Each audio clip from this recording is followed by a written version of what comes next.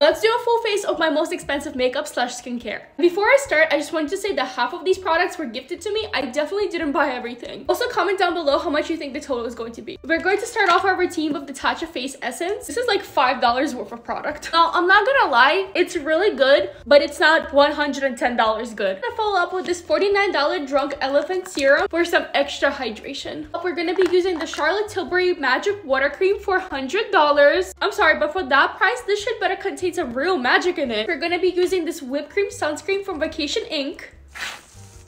I'd say this is the most reasonably priced product on this list because it's $22. And no, this expensive ass skincare is definitely not going to transform your face into looking like a beauty filter. So I don't want you to feel like you need to run and get these products. For the last part of my skin prep, I'm gonna go over my Goldie Drops from Drunk Elephant to give my skin that little glow. Those are $39. Okay, we're ready to do my makeup now. Go to part 2.